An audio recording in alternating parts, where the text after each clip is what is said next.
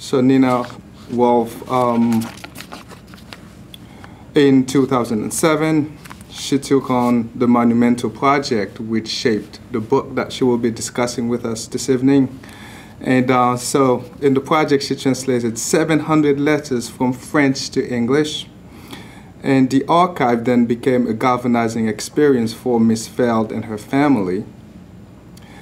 In retelling her father's remarkable journey, his story takes on even larger, more dramatic significance on a world stage. Her own life too comes into sharper focus, and changes in unexpected, even astonishing ways as the project takes her up and down the east coast of the United States. And she spoke to groups of all ages and ethnic backgrounds about the importance of keeping history alive and the new lexicon of hate and current surge in anti-Semitism. So this evening, Ms. Feld will be speaking about her book, Someday You Will Understand, My Father's Private World War II. Ms. Feld's book was recently mentioned on the show What History Forgot. So let's look forward to a very stimulating conversation. Welcome on behalf of ISGAP. Thank you. December 25th, 1945. My dears, if you have a good memory, you will recognize this stationery. I once received it as a birthday present 7 or 8 years ago. It so amused me to find it that I kept it to bring with me. From the moment at which my father and his family slammed the door on their lives to narrowly escape Brussels 4 days before Hitler's bombs exploded on their adopted city, until the moment when he finally arrived back to his building on Christmas Day, 5.5 years later, everything worked in staggering synchronicity to bring him full circle. His return from exile so soon after the end of the war allowed him a sense of closure, the sort of closure which lay forever beyond the reach of most victims and surviving refugees of the Holocaust. It's truly an honor and a privilege to speak to you today about one refugee's odyssey and a family who beat the odds. The lessons of the past, reflected in his story, should serve as a guide to the future. The ultimate goal is, in effect, to unite human beings from all religions and backgrounds so that the atrocities of the Holocaust may be revisited within the context of current events, ensuring that the most fundamental human rights remain at the highest level of our consciousness at all times. We may speak of the shooting of young Malala in Pakistan, who is standing up for the right of all young women everywhere to be educated, or the ongoing atrocities committed by Bashar al-Assad in Syria, to the conflicts and uprisings in the greater Middle East, in Iraq, and against the Yazidis, to Rwanda, to Darfur, and elsewhere in Africa, reaching as far as North Korea. The reality is that the lessons of the Shoah and the stories of those who lived through it should resonate as deeply today as tomorrow and forever. We must be the gatekeepers of these memories while continuing to fight to protect humanity and ensure that war crimes and genocide become a thing of the past, so that the future may bring an end to political and religious tyranny. The question for my father was never whether he would fight during the war, but how he would fight his enemy to defeat him. His war, during which he used every ounce of his intellect, was a war of intelligence, requiring him more often than not to suppress his Jewish identity. This gave him the freedom to act on a moment's notice while hiding in plain sight. Unlike the average American soldier, he and the young Jewish refugee soldiers like him, who became known as the Richie Boys, had a head start in understanding their enemy. They were European refugees who had fled the Nazis. In certain cases, these once stateless refugees had lost loved ones to Hitler's war against the Jews and returned as intelligence officers to vet and send war criminals to prosecution. These boys grew into seasoned men who compensated for their lack of brawn with their intelligence and life experience. In my father's case, he always felt that the Army was a period of calm and safety by comparison to his 16-month escape out of Nazi-occupied Europe, while he and his family managed to dodge bombs and bullets before arriving to New York in September of 1941, just 3 months before the attack on Pearl Harbor. In fact, the Spanish freighter on which they arrived, the Navamar, one of the last refugee ships to leave Europe, was bombed and sunk by the Germans on its return across the Atlantic. Theirs was a truly miraculous voyage out of a somewhat benevolent Spain, ruled by Franco, a somewhat benevolent dictator with regard to the Jews. Someday you will understand my father's private World War II brings us front and center on a unique story of survival and closure. My father's psychological coping mechanisms were without a doubt exceptional, and they were what allowed him to find normal within the boundaries of his circumstances. He was able to compartmentalize his anguish, work around the unbearable, and as a result make a personal contribution outside of his military duties. He knew that it could have very easily been him that perished, or walked from the gates of hell at liberation, and as a result, he felt a special connection to the displaced people. As my father saw for himself the consequences of that war and of the genocide, he became an ardent advocate for the surviving remnant of the Holocaust. He encouraged displaced people, refugees, and survivors by the tens of thousands as he made his way. He encountered refugees and survivors by the tens of thousands as he made his way north through Italy. One of his first assignments upon arriving to Caserta, just north of Naples, was to translate part of the German army in Italy's order of surrender, as well as to vet war criminals from the masses at POW camps in Getty and Verona before making his way to Austria and Germany. All along his warpath, he was simultaneously confronted with the disastrous results of Nazism and rescuing refugees and displaced people. My father decided to take things into his own hands when he appealed first to his best friend's mother and then directly to Eleanor Roosevelt to improve conditions at the former concentration camps turned into refugee camps. And then, when he was posted in Vienna, he encountered the man who would become the greatest Nazi hunter of all time, the president of the Executive Committee for the Jews in that area, Simon Wiesenthal, whose office was coincidentally located just a few buildings down from his. Then, just a survivor on a mission, my father consulted Wiesenthal about the refugees, the conditions at the camp, and what he could do to help. It was sometimes easy to forget that before the war, the survivors came from all walks of life. They weren't stateless, they weren't destitute, and as a result, they were not on the verge of starvation and of death. And as we see now, we see this on a daily basis on television when we look at the refugees as they come through Greece. And if you juxtapose that, and if you just juxtapose the images from the 1940s to now, and you made them both black and white or both color, I doubt we would see a difference. My father turned the Army mail system on its ear to procure as many care packages as he could. And as the winter of 1945 approached, an already unbearable situation was made worse by the oncoming privation of food, cold weather, and illness. His personal war effort raised well over 1,600 packages, which he personally delivered when he organized a Hanukkah party in Gmunden, Germany, during that first November after the war. And although he bitterly complained that he really didn't feel like going and was very, very adolescent about something that he organized, not only did he remember it for the rest of his life, but it would prove an enduring memory for generations to come, as at least one of the men who attended the party, a survivor named Jakob Artmann, kept a photograph of my father in his special box for the rest of his life. After his death, his daughter would find it in a special box just hidden amongst his personal things, and she eventually tracked down my father in New York and called him to thank him.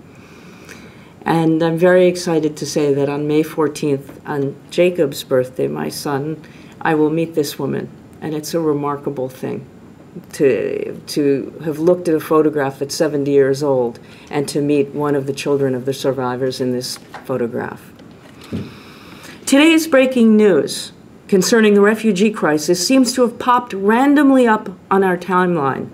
But if we look back and beyond the headlines, we can see that this second biggest wave of migration in human history, this genocidal war against the Syrian people, the uptick in global terrorism, caused mainly by the religious extremism of Daesh and other prominent groups, such as Boko Haram and al-Shabaab, that we are now faced with the danger of porous borders and the birth of homegrown extremism here in the United States, which challenges not only our values, but the very notion of our civil liberties. Islamic converts to extremism do not only pose a very serious threat to the EU, where the freedom to come and go within the Schengen area of the 26 participating European countries is at stake, but a very serious threat to our national security, to that of the African states, where attacks are becoming the norm rather than the exception, and to the Muslim majority states throughout Central and Southeast Asia. History, therefore, is an eternal cycle and is not at all random. In my opinion, the ultimate goal of the jihadi extremists is to indiscriminately attack all people all over the world, and includes moderate Muslims, Catholics, Jews, and any other religious group in their path. This relates, therefore, directly to Lemkin's definition of genocide, the roots of which are the words genos, Greek for family, tribe, or race, and sid, the Latin word for kill. Are we not all members of the family of man? This is genocide. And I don't care if it's 20 people here, 139 there. If you add that all up, in my personal opinion, this constitutes genocide. Some say that we are in the midst of a third jihad, a third world war, which according to them is a continuation of an ideal dating back to the birth of the Islamic Empire in the 7th century, the desire to force the world to live as a global caliphate under Sharia law, has its origins in this phenomenon and is being carried out by an army of young people, some of whom are barely out of their adolescence. Once again, we're caught in the vortex of history. Indeed, the fight against terrorism is not against just a bunch of Daesh barbarians on a killing spree throughout Europe, but because they have spread across the continents. Battlefronts have blurred, and diplomacy issues dating back to the close of World War II have resulted in a political climate reminiscent of the Cold War, or the proxy war which is unfolding in Syria between Russia and Turkey. In fact, it goes back a century to the Sykes-Picot Agreement, a secret agreement between the United Kingdom of Great Britain and Ireland and the French Third Republic to protect against the ascent of the Russian Empire at the close of the Ottoman Empire. The agreement shaped the region by defining the Iraqi and Syrian borders. Many believe that these decisions are what led directly to the perennial conflict between Israel and the Palestinians. The Daesh strategy pits nation against nation in an increasingly xenophobic climate and would like to place the 1.6 billion mostly moderate faithful Muslims under their yoke. These Muslims comprise over 22% of the global population, and Daesh is trying to radicalize them through the use of their propaganda and by putting as much pressure on these moderate Muslims as possible in hopes that they will blacken a gray zone and further polarize Western nations by putting them further in jeopardy. The reality is that the jihadists are waging an all-out war against innocent people. This brings up the subject of the similarity between Daesh and the Nazis. These two criminal entities share a common objective: wipe out the Jews, wipe Israel off the map, and take every civil society hostage by galvanizing the Muslim extremist diaspora. To quote an article in the Washington Post written just days after the Paris attacks, the strategy is explicit. The Islamic State explained after the January attacks on Charlie Hebdo that such attacks compel the Crusaders to actively destroy the gray zone themselves. Muslims in the West will quickly find themselves between one of two choices. They either apostatize or they emigrate to the Islamic State and thereby escape persecution from the Crusader governments and citizens. The group calculates that a small number of attackers can profoundly shift the way that European society views its 44 million Muslim members, and as a result, the way the European Muslims view themselves. Through this provocation, it seeks to set conditions for an apocalyptic war with the West. So, propaganda and terror campaigns. This is where we begin to see a similarity between the Nazis' effort and the recruitment strategy of Daesh and their common conviction of superiority. The difference between the two is the development of technology in the information age and cyberspace. The disbursement of information now works at the speed of light, multiplying across the globe through the internet, through Facebook, through WhatsApp, Twitter, YouTube, which is not only their route, but it's their main forum. Cyberspace and the internet are the newest theater of war, and not only must we learn to move as fast as the terrorists, but we must institute a collaboration between the networks and social media and all areas of law enforcement to strategically wipe out their communication capabilities and their mafioso means of raising the $2 billion a year which they extort to run their campaign of terror. This means that we must hit them on at least two fronts in hopes of keeping the use of force to a minimum. One is to remove their ability to function over the internet, and two, sever their financial capabilities. This will cause human casualties, but it could save masses. Why then must we continue to gather the testimonies of survivors and continue to educate about the Holocaust? Perhaps because history is a cycle. Because if we take, for example, the Yazidis, a 4,000-year-old religion, and among the oldest in Mesopotamia and Iraq, the day before the Paris attacks in November of 2015, the United States Holocaust Museum issued a report stating that the attack by ISIS on the over 500,000 followers living in Iraq is considered a crime of genocide. And just, I think it's the week before last, Kerry announced that the American government saw it as a genocide as well. The Islamic State performed targeted massacres, rape, and the enslavement of the Yazidi women, as well as forcing young men and boys to join the fight for them or they'd be killed. What is the point of continued education on the subject of the Holocaust if success seems absolutely unattainable and war and genocide are cyclical? Propaganda and acts of terrorism. Hitler's ideology and a hatred against people ignited the Holocaust in much the same way that this holy war is being directed at the contemporary world. Well, Holocaust education is a form of condemnation. We must draw upon the similarities of these two periods in the history of humanity to educate future generations and to look to the most egregious period in history so that we may find coping mechanisms to fight this and future waves of terror. Most of the time, we're content to leave behind our family's history as we go about our busy and stressful lives in pursuit of a better life. We learn not to dwell on the past. Pieces are left in real or imaginary boxes in attics or closets, or safely buried deep in our subconscious. Occasionally, the capriciousness of fate steps in to remind us of its importance and can lead us down a road of discovery. Memory is tenacious, and clues are left by intention or coincidence for us to discover in our own time. My time came when my father handed me a green metal box filled with 700 letters he had written home to his family while he served in the U.S. Army during and in the early aftermath of the Second World War. I am the gatekeeper of my father's memories, and by telling his story, my hope is that on some level I can make a small contribution against revisionist history. To that end, it requires us not only to read history, but to feel its impact. To feel history, we need to hear the stories of those who experienced it firsthand. I'm commanded to never forget. Each and every survivor's story is vital. It must be told, because for every story, there are Holocaust deniers, such as Iran's former president Ahmadinejad, a fervent denier who fed his propaganda to the masses under the guise of education. His replacement, Hassan Rouhani, is said to fall on the moderate side of denial. It's a small improvement, but as long as they and others have a voice and the freedom to express themselves, it's imperative that every story become part of the shield against anti-Semitism, and to that end, a shield against genocide, no matter who the intended victims are.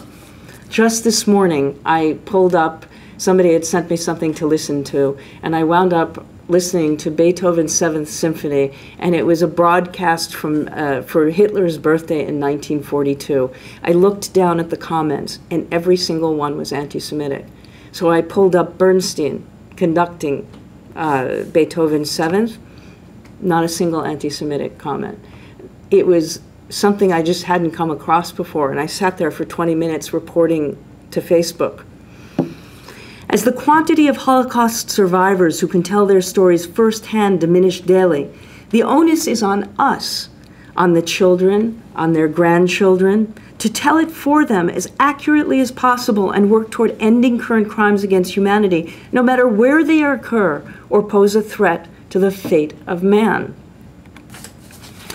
Ours is one more account to put a nail in the coffin of every denier who questions the veracity of the Holocaust. Politics and laws do not seem to prevent crimes against humanity, but perhaps through the lens of survivors and their descendants, we may serve as a lens through which to see history. My father's letters sent me on a journey through his unspoken past, on an odyssey where the true heroes were those my father encountered on the long road from exile to return, who numbered in the tens of thousands of survivors and the millions who perished. Along the road, I found another hero, my father, if only because he kept his silence and allowed me to have an unburdened childhood, unencumbered by the weight of his past. The letters were primarily written to his mother and family, but they were intended for anyone in their circle who was interested. When my son was 8, I handed him the first stack of translated letters when he ran out of reading material for school. It was a little late in the day to go to Barnes & Noble, and I had to make dinner. A few minutes later, I heard him laughing in his room. Naturally, I yelled at him, and I said, "Do your homework." And he yelled back, "I am, Mom. I'm reading what you gave me, and I feel like Grandpa's in the room with me." Well, Jacob, Grandpa will always be in the room with you. Tears welled in my eyes, and I ran into his room. I hugged him and promised to translate every last letter for him. I'm a painter. I studied architecture, and the last paper I wrote before this book was in college. But I must tell you that from the moment I began to translate, the words flowed like water. And I think it's because every child knows their parent's voice, and I found mine in his. The letters were written from the perspective of a surviving refugee in exile, if you will, who chronicled his life in the army on an almost daily basis. We text, he wrote, and boy did he write. I mean, it's 700 letters, I figure, is probably well over 1,000 pages of translation. He spoke several times of needing to record his thoughts and use his voice as a vehicle. The letters were written on the most amazing stationery, including Nazi letterhead in full color. Ultimately, he wrote what I think is the most incredible of all of the letters, Nazi stationery notwithstanding, on his personally monogrammed stationery given to him on the occasion of his bar mitzvah, which he found upon recovering his family's belongings in Brussels that Christmas Day in 1945. I find it tremendously moving because it gives a precise accounting of every item he found and what exactly he was going to do to ensure their safe return to their rightful owners.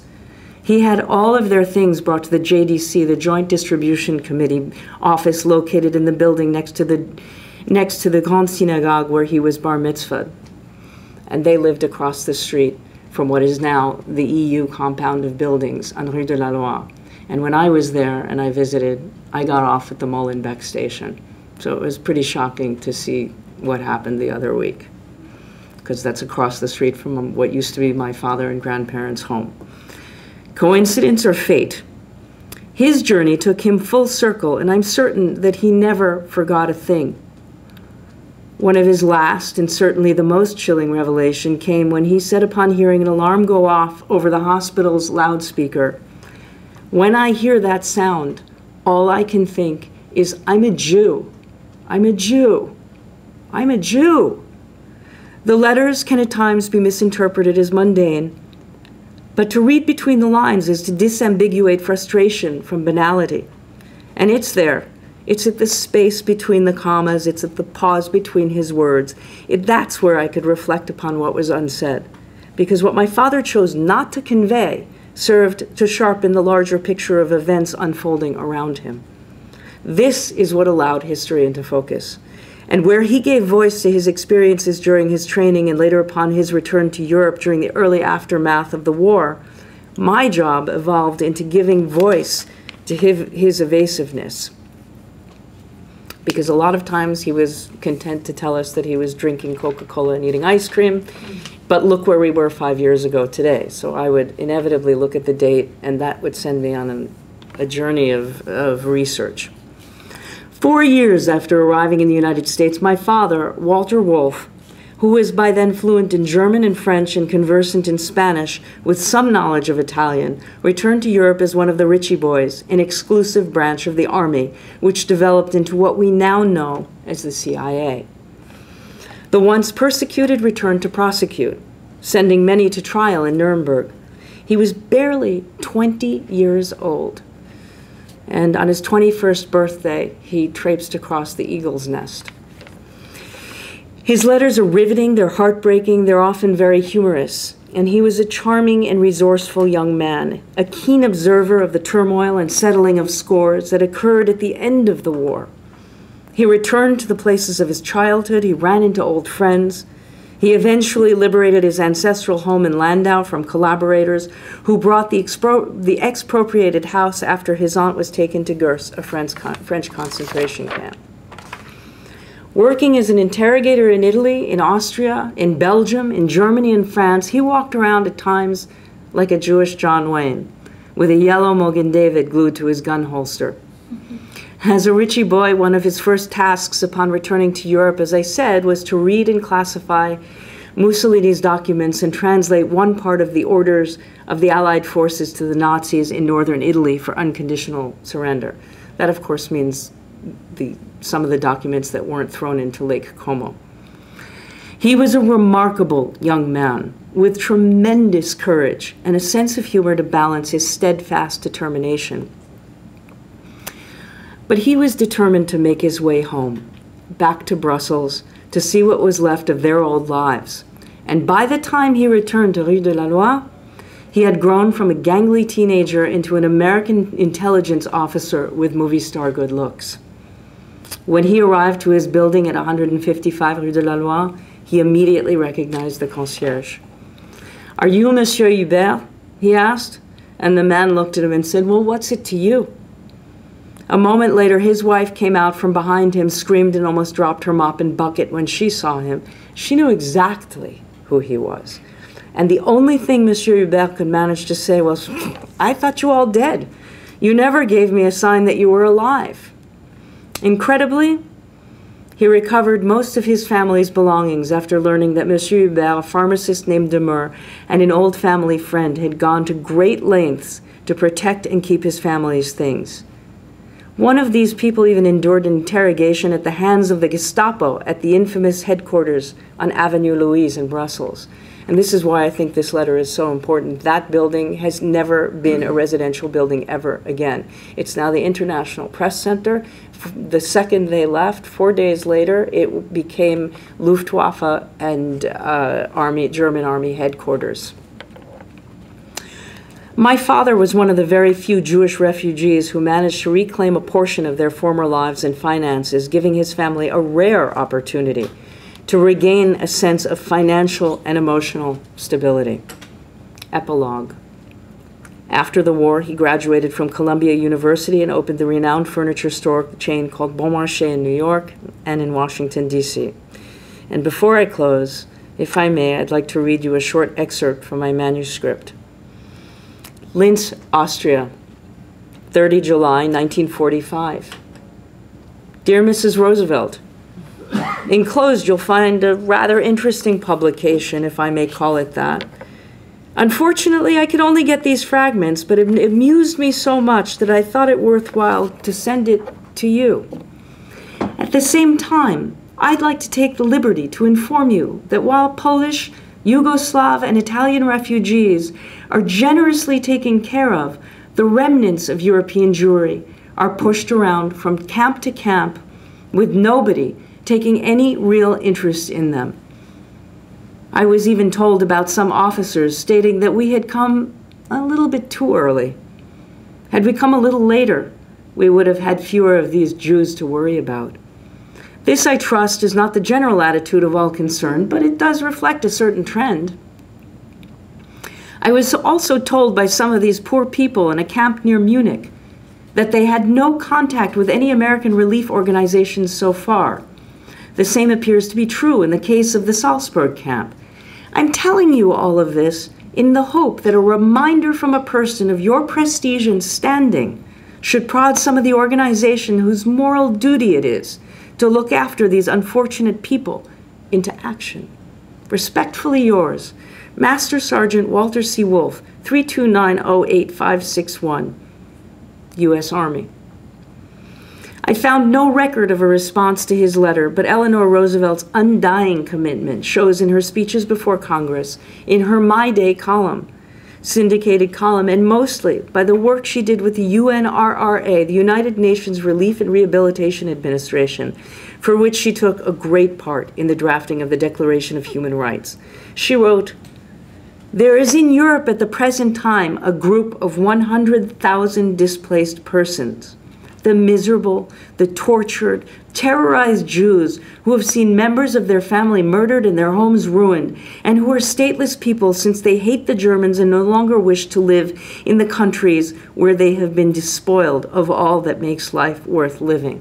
Is that very different than what's going on? I don't think so. I think there are 60 million displaced people wandering the globe, and sometimes I think we pay more attention to an animal that's going to be extinct rather than 60 million souls walking the face of this globe. My grandmother Omi was highly critical of the letter to the former First Lady and found the letter to be naive. My father wrote back to her that he wasn't asking for her opinion. Typical. He had chosen to send the letter home first in order to avoid the still prying eyes of the censors, the idea being that his family would then forward it to Eleanor Roosevelt. Well, Omi failed to understand that my father, along with every other Jewish soldier and the 30 or so Jewish chaplains in Germany and Austria directly after the war who took part in both the liberation of the camps and the military occupation, were the first American Jews to lay eyes upon the survivors as they made their exodus into the safety of the American zone of occupation. They were in the unique position of being the first eyes and the first ears for a world just beginning to understand the extent of the atrocities committed, and for whom the words which we currently use, such as genocide, Shoah, and Holocaust, did not even exist in that era. Thank you. Questions, I hope. Questions? Yes, of course, Miss. Well, maybe state.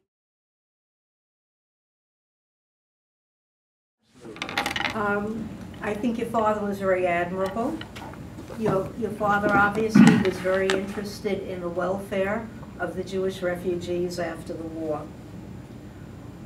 But then you make a leap, and your leap is to the present situation of refugees.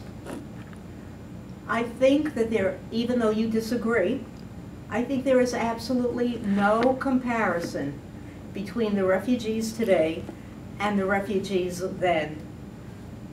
All right, to have been intentionally exterminated is not the same as enduring war conditions. And to say that they are the same devalues the horror of the Jewish existence in concentration camps and what went on during World War II. I don't actually disagree with you. Okay, all right. Now, quite honestly, and you know, you spoke well. The name of this organization is the Institute for the Study of Global Anti-Semitism. I, as a Jew, not having parents who survived the Holocaust, but having parents who suffered from anti-Semitism in Europe, and tell me about how terribly they were treated, and my father having survived a pogrom, etc. I feel very obligated to pursue Jewish interests being secure in any country, because my father always had said to me, Susan, you're very naive if you think that a Holocaust against Jews will never occur again. And you're naive to think that it won't even, that there's no possibility that it would happen in America. So therefore, my focus is, and I think every Jew's focus should be, on the preservation of Israel and of the Jewish people. I personally do not want my monies or my efforts directed toward taking care of the concern of the Syrians or anyone of that sort.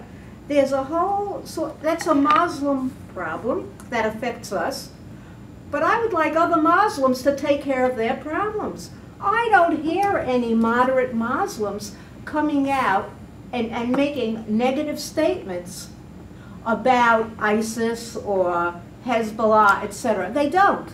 Now, probably it's because of fear, but they are the ones who should be concerned about what is happening with May the I Muslims. interrupt? May we interrupt you for a second? If you give me your email, I will send you the beginning of that. I will send you the beginning of what I saw the other day, which were two very, very brave on two separate newscasts standing up and actually saying, have you ever, in modern times, I'm putting the modern times in quotes, seen a Jew cut off somebody's head or hands?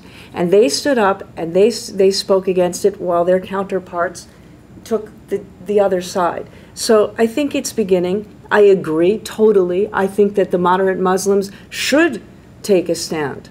So I don't actually disagree with you. It's not black and white. Janet? Yes, and I'd like to take an issue with some of your premises. And one is that in 1933, Lemkin first tried to get the Genocide Convention, although passed, and it was Nazi Germany. There was a sort of a convention of friendly countries, and they got together in Madrid, and he tried to get it passed, and it was Nazi Germany that stopped it. And so his dedication to stopping the pogroms of the Jews was something that he felt should be put in place to protect the world. And secondly, this isn't about numerosity. I do think the Holocaust was unique. I think the degree of extermination, the degree of enmity to target one, and I've been studying it for 45 years. So I do agree it's unique, but what's unique also are protections on genocide. That the Jews were numerous. I mean, they were 1/3 of Baghdad. They were, 1/4 of Rangoon, Burma.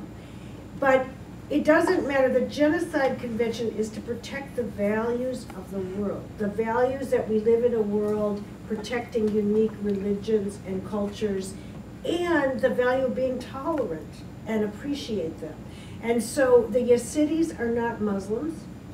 They're not big like the Jews, but they're targeted for extermination. It's very explicit. If you look at the readings of the Islamic kind of distorted writings of ISIS, it's much like what was said about the Jews in Mein Kampf. They're not people of the book. They're not Jews or Christians. And what's happening to them, if you want to preserve the values of the Genocide Convention, you don't say, well, that's just a few people, because that's the mistake here. You could say Israel's just a small country. I mean, the idea is if we don't preserve the values for all people, you're not going to have the preservation for the next Holocaust of the Jews. It has to, people have to stand up. You have to pay it forward. And I would say that is a Jewish value. I mean, the Jewish value is that's why the Jews have given so much support to enforcing the Genocide Convention. I'm a lawyer, an international lawyer, so I believe that not to misuse the word genocide. I'm not sure that Bashir, when he did mass atrocities in Darfur, I'm not sure that was genocide. But I am sure that what's happening to these cities is genocide, and that we have to treat it as such, and that I just take issue with some of your overgeneralizations. Thank you. Okay, may I respond? That's up to Sure, her. please. Dialogue is always welcome. You know, every organization that's a Jewish organization that I'm aware of has always come out speaking about the need for Jews to be very cognizant of and sensitive to all of the discrimination that occurs throughout the world. Okay, and that is Jewish value. But since you are more familiar with worldwide organizations, would you please cite for me a Muslim organization or even a Christian organization or any other religious organization, and not an organization of Christian fundamentalists, because I know that they are our friends more than even some Jews. Which of those organizations would you tell me, could you please explain to me, is as fervent in its concern about Israel and Jews as we are about other groups? Let's talk about the Holocaust. So I'd like to mention briefly, so after you respond, please, just so not to take away what's going on here, so that we want to. Right, but I just want No, to but her remind response that is during important, the very Fahud, important. which was part of Nazi policies to exterminate the Jews in Iraq, it was Jewish Muslims who saved more Jews. Wait, you said Jewish Muslims. Yes, That's I mean, I'm sorry, Iraqi Arab Jews. Muslims. What? Iraqi? Saved Iraqi Jews during the Fahud, which was a Nazi Holocaust-instigated Kristallnacht that killed far fewer Jews than did Kristallnacht because of the Muslims stood up where the Germans didn't. And so that's a very good example of that. You can't just generalize that. We have to learn from history. And there was certainly more solidarity to oppose Hitler and to support the Jews in Iraq than there was in Germany. Okay, but I'm talking about the present time, because I do know that there were many Muslims in many countries in Europe who protected Jews against the Nazis. But in present day world conditions, tell me of one group which comes out, which is not Jewish, Oh, I understand. strongly, other than I think fundamentalist that Well, groups. are the Jews being exterminated? No, I didn't know. think I understand No, your question. Israel. Wait, world excuse me, Jews. how about if we let Jill Harris speak? I understand your question, but I think the larger issue is that there are two things in response to that. When you've got, as Nina had pointed out in her talk, when you've got Muslim governments and Muslim people not even supporting the Muslim and Syrian refugees, you might not find obvious examples of them supporting Jewish causes as Jews do to Muslims, let's say. But I think the larger question that you have to ask yourself, or we have to ask ourselves as Jews, is what are our values, and what do we seek, and what are our inherent, what's our moral code, notwithstanding what other people do. I mean, it's a very simple kind of teaching tolerance at a very low level to kindergartners, which is two wrongs don't make a right. You know, you want to emulate and you want to be the kind of person that practices tikkun olam. You want to heal the world. And whether that's healing the world for Jews or others, that is what you said before. And you also mentioned that it's a Jewish value. So I don't think the question is, well, what have you done for us? So we're going to, then we'll do for you. I think the question is what is the moral high ground and who do you want to be? So you might be very right, and maybe there can be education efforts or something to make more Muslims aware that they too can be supporting. You know, that's a minefield. But, you know, I think the central issue is to ask yourself, who do you want to be as a Jewish person? I think the central issue is Jewish survival. Yes, I think so too, but is More that than mutually anything else. exclusive? Yes, Is that but you mutually can't live in a exclusive? vacuum, and you can't just That's build all. monuments But to I the agree with Holocaust. You that it's must. a central value, but is it the only value? Well, I worldwide, and I don't mean to be argumentative. No, not at all. This But is- worldwide, there is huge criticism of Israel, and undeservedly so. 100%. Okay? That's what I would like to correct. That is an issue that I would like to deal with. Okay? There are millions of people in the world, and they're not going to protect or be that concerned about Israel the way a Jew should be. And it just ends up that way. Yeah. I'm still humane, I'm still decent, I treat my fellow citizen with consideration,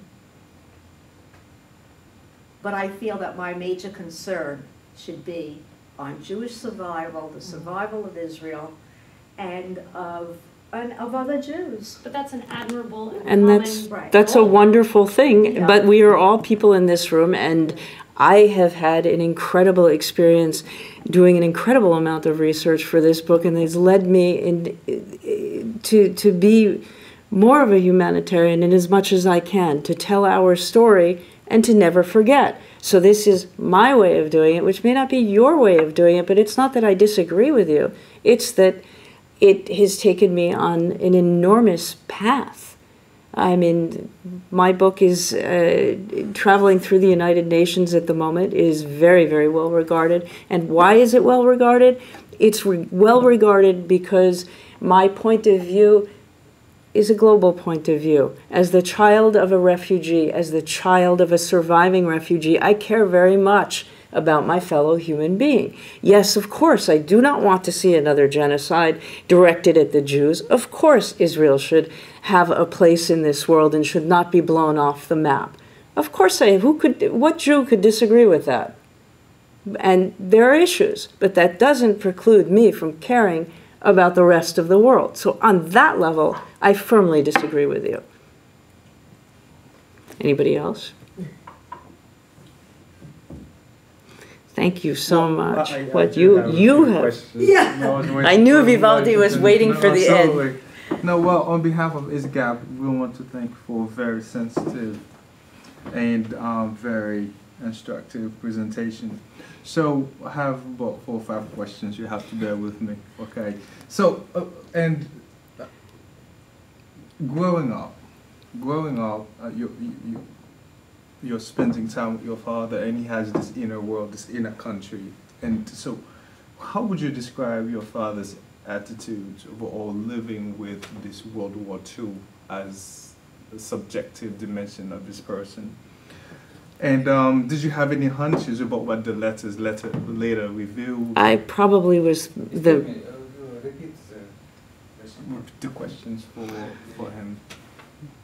You're going to have to shorten your questions. Yeah. But no, okay, Vivaldi is, Jean-Marie is asking whether I had any sense of what my father went through when I was growing up.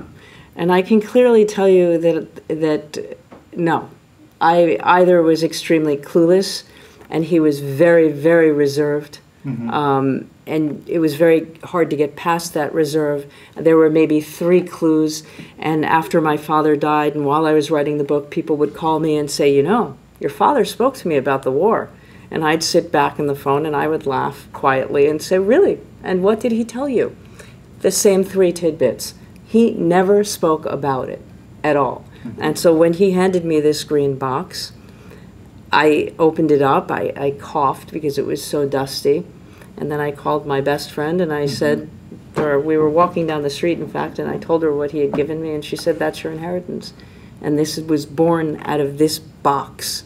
And I really didn't know anything. Okay. So, also, you've mentioned that he spent a great deal of time chronicling what happened in the war. So is it fair then to read the letters as sort of an instrument against revisionist history? with you with your project as being? Do you think that's something that your father started much earlier as an army personnel? Sort of the letters as sort of testimonies to warn future generations to never let that happen again. Breaking down the question, did I chronicle that I chronicled my father's history, and that I've chronicled World War II extensively, and did my father actually think about that? I suppose on some level that he did. He very clearly had a focus, and that was to prevent more anti-Semitism. He was very, very upset by what he saw, understandably, because, but by the grace of God, it could have been him. And so I suspect now, many years later, that my father knew exactly what he was doing, because he always did. And so I think yes. So Holocaust education as Holocaust condemnation, could you sort of just elaborate? Well, I feel... I think it's a wonderful, thank you, very rich concept. The question about speaking about the Holocaust as a form of condemnation. Well, I think that the minute one speaks up about an issue and about anti-Semitism and about the history of something, that's a form of condemnation. And these letters, actually, to answer the previous question in a more detailed way, my father sent home a Happy Rosh Hashanah letter on Nazi letterhead, which I think is really a form of condemnation, of rebellion. And so the more you speak about something, the louder you speak about it, and to the more people you speak about it, it becomes a reality. I mean, just, as I said this morning, just underneath the comments of Beethoven's Seventh, somebody is denying the Holocaust. And there it is, and I mean, I think Hitler's in the audience. So I firmly believe that, each of these letters, even one of these letters on a Nazi letterhead, and it wasn't even very bright, it was white on white, I was able to identify the Nazi to whom it belonged. And so how can one be a Holocaust denier when you're faced with this? When you're faced with some of the propaganda, and it's right in front of you, and you have not only the child, the grandson, and the man who wrote these letters, and you see it, it's real. Well, I have one final question. I don't want to dominate the conversation. So I'd like to sort of revisit the anecdote. Jacob yells, "Hey, mommy, I'm doing my homework," and I feel like granddad is in the room with me.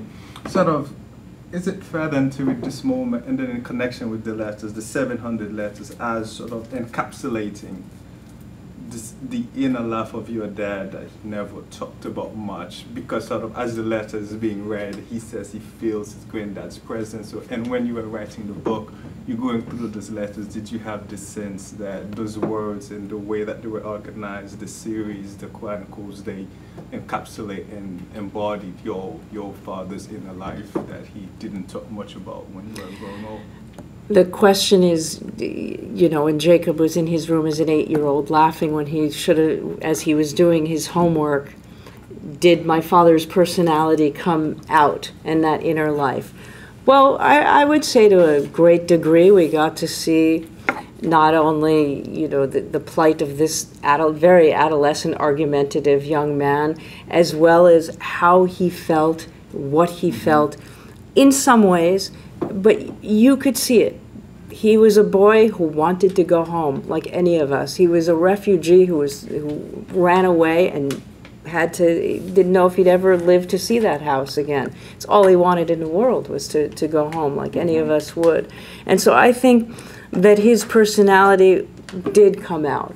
I mean, I listened to every piece of music he listened to. I pulled up clips from every movie that he mentioned. I pulled up the weather. I pulled up every single detail. Jacob could probably tell you this ad nauseum, with music playing and juxtaposing things together until I brought about a portrait, for lack of a better way to do this, but a portrait of a young man before, during, and after the war, who grew into my father.